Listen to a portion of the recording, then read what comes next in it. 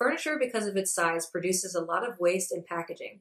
Since everyone needs and has furniture in their homes, over the years, this industry has generated a ton of waste.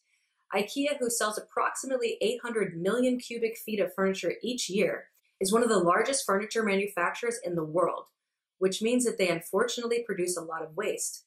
Styrofoam is made of expandable, non-extruded polystyrene foam, or EPS. Polystyrene is a synthetic, aromatic hydrocarbon polymer made from the monomer styrene. Under ASTM standards, polystyrene is regarded as not biodegradable. Styrofoam is unfortunately found in abundance in our environment today, particularly along shores and waterways in the Pacific Ocean. In 2019 alone, Ikea generated $44.6 billion in revenue. Ikea offers approximately 12,000 different products and uses styrofoam in order to protect their products during transport. That's a lot of styrofoam being used by a very large worldwide retailer. Since Ikea prides themselves on sustainable living, in 2019, they announced that they are leading the way for other furniture companies with this new styrofoam replacement solution, mushroom foam, also known as Mycofoam. This biodegradable alternative is made of agricultural waste products like corn, hemp husks, oat hulls, and corn burrs. These ingredients are molded into the packaging shape and then seeded with mushroom spores.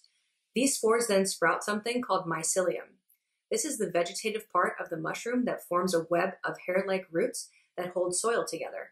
The mycelium acts as a binding agent for the organic material that makes up the packaging in order to make it durable and shock-resistant packaging material. This is a pretty quick process too, which means that it is a very scalable packaging material solution. Once the packaging material reaches its desired consistency, it's then heated and dried in order to stop the mycelium growth. When a customer receives their item and unpacks it, the customer can then dispose of it in a number of ways without harming the environment.